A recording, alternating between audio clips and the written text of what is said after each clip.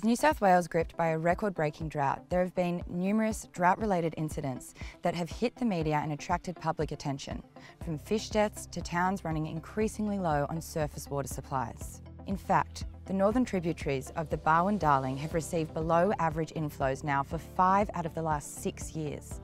This has led many to ask us the all-important question: how is Water New South Wales helping its customers and communities affected by the drought? Under normal conditions, and during wet periods, water is captured in our dams. At the time of capture, it is allocated to entitlement holders, including towns, the environment, and extractive users.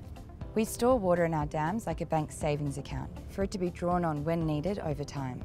Extreme climate events like the current drought reduce the volumes captured, impacting how Water New South Wales manages the system and our dams. The capturing of water during the wet period in 2016 has enabled Water New South Wales to maintain flows along the rivers over the last 2 years, which would otherwise be drier much sooner. Water New South Wales is now managing water in the storages to meet critical human needs across the valleys. General security licence holders in the most critically affected valleys are no longer receiving water.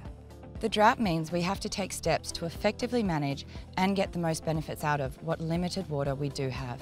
Water New South Wales manages water supplies through times of drought in a number of ways, always making sure critical human needs are the first priority. The ways we can do this include not running the rivers continually, instead releasing bulk volumes of water, known as block releases, that are designed to more efficiently manage limited water supplies to towns and their communities when they need it most. Designing future infrastructure solutions to help us manage the current drought, but also better prepare us for future droughts. Increasing information on water supplies and water to help users, the community and government agencies respond to the drought. And helping our customers with hardship provisions and applying the government refund of fixed water fees. This effective management of our storages has extended water availability across many regional towns, delaying some of the worst impact of the droughts by up to 12 months. However, without decent rainfall, the impacts of the drought will continue to be felt across the state.